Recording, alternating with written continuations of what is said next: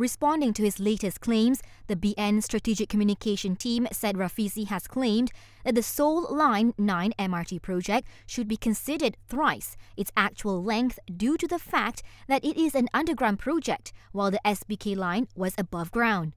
The team, however, stressed that the Seoul Line 9 project was not fully underground, citing the Gaewa station to the airport as an example.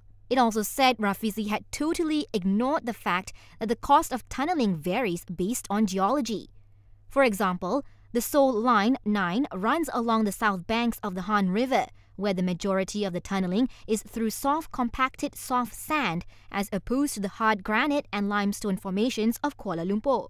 The BN team added Rafizi continued to use 28 billion ringgit as the cost of the MRT SBK line, as it must include 7 billion ringgit in consultancy fees, despite MMC Gamuda having already announced that the consultancy fee is 750 million ringgit. As such, it urged Rafizi to stop embarrassing himself any further after being repeatedly exposed and admit his failure and deceit.